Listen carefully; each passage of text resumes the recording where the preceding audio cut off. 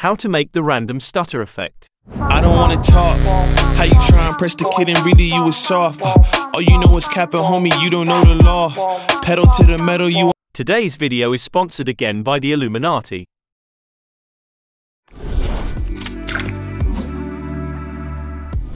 Open your clip in the Fusion page and add a merge node. Bring a time stretcher node in empty space. Connect your clip to this and drag it to the left viewer.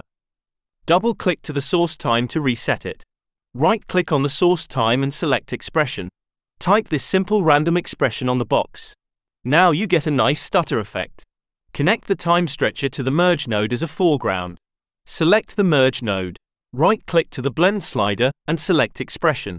Type this super complicated expression, and you get your random stutter effect. If you want, you can add a frame average node after the time stretcher and increase the frame slider to your liking.